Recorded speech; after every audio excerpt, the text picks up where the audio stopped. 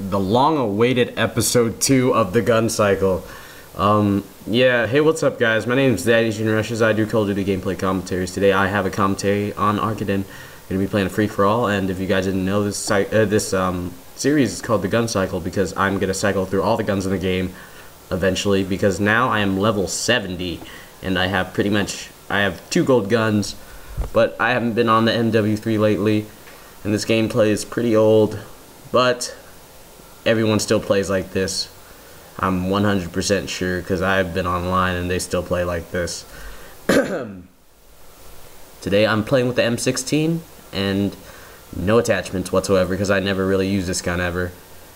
But now I've unlocked multiple attachments. What I recommend for this gun, if you like the sights on this gun, is that I'd recommend red dot. Well, if you like the sights, I recommend rapid fire and extended mags. But if you don't like the sights, now when I use this gun, I use holographic sight or red dot sight with rapid fire. Or you could go stealthy and use the silencer with this gun.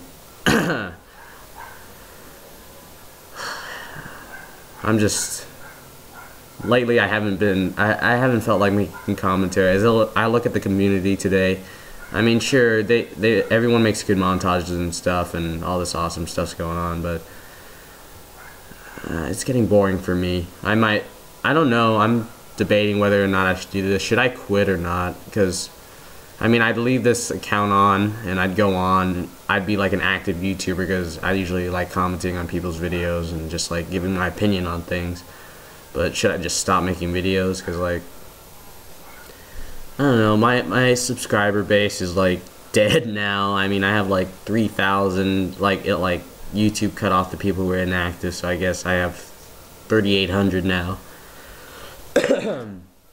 I've been sick these past couple weeks. Like the last 2 weeks I was just out of it.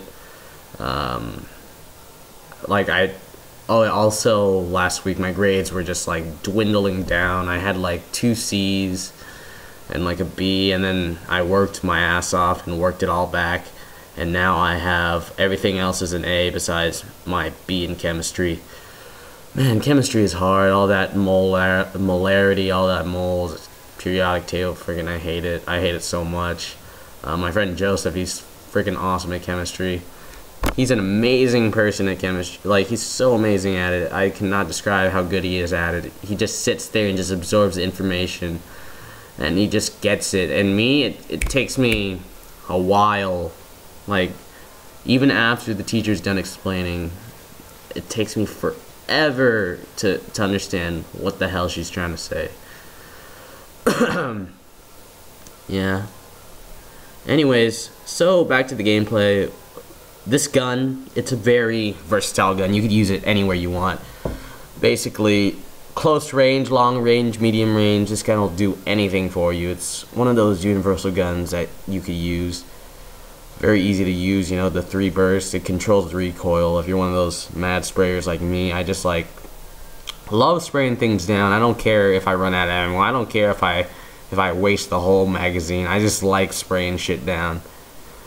And if you're one of those kinds of people, this wouldn't be the gun for you. I'd recommend a submachine gun. Ooh, double headshot feed. Anyways, I'd recommend, like, if you're one of those like fast people, just spray people down, non-camperish, then I'd recommend using the PP, any submachine gun actually, or any what are those called? Machine pistols. The machine pistols in this game are really good, actually. I mean, I'm sure most of the commentators you guys watch have said this, but I cannot stress this enough. The machine pistols in this game are amazing.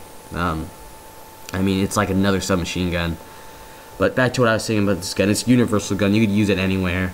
What I recommend if you're like one of those moderate players in between rushing and camping, this would be perfect for you because you get distance and you get like closeness. You could be aggressive with this gun and you could be defensive with this gun. The kill streaks I'm running, if you guys aren't a very good player, I would use 3, 5, 7, sort of like the Call of Duty 4 status. Back in COD 4, it was UAV, airstrike, and helicopter. If you guys never played Call of Duty 4, if you guys are like new to Call of Duty, this is your first Call of Duty, I recommend going back and buying COD 4 just to play, because Call of Duty 4 is one of the most amazing games, one of the best games ever made.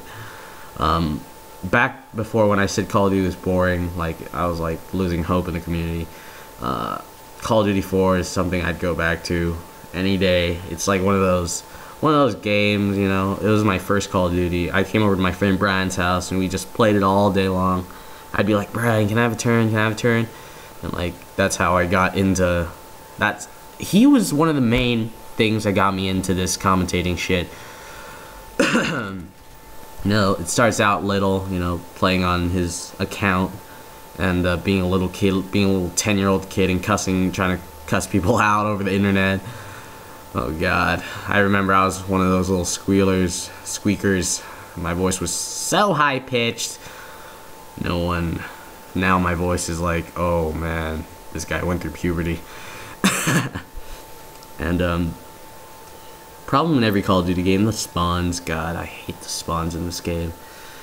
But you know, Call of Duty, it's just the right formula. I don't know why people just keep on coming back for more. Even me, I love playing it, even though there's so many faults with all Call of Duties in general. This gun, I would recommend running around the map, like not directly in the middle, unless you could like handle doing 360s. Not at 360s as in like you could turn around, pop one guy, turn around, do a 180 and pop another guy, like as in that kind of way. But I would recommend having a wall to your back at all times with this gun, because this gun is just, it's unreliable at times, because sometimes the 3 burst doesn't kill automatically, especially when you're far away. It needs two 3 burst rounds. Yeah, this gun's just really easy to use. One of the most hardest guns, in my opinion, to use in the game would be the shotguns.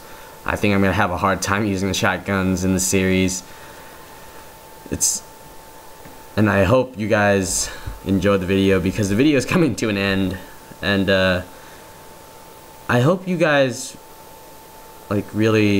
I hope most of you guys watch this, because my subscriber base is pretty much dead, and the people who are watching, God bless your souls. I love you so much.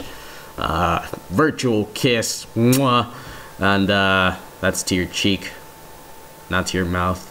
No homo. Anyways, thanks for watching, guys.